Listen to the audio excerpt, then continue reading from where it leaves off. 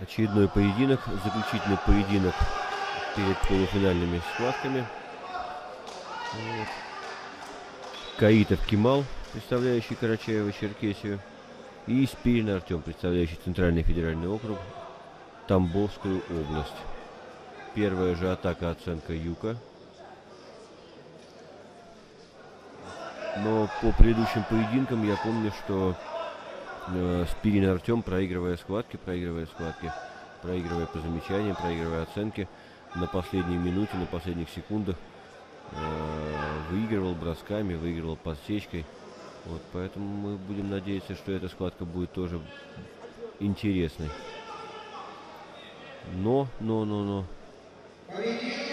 Кемал провел бросок, перешел на сайкоме. Очень плотный захват, очень хороший захват. Мы видим по тем попыткам, которые делает Артем, что уйти практически невозможно. Остается несколько секунд.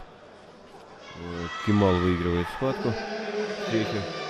И в следующем поединке встретится с Тасоевым и Налом за право бороться за третье место.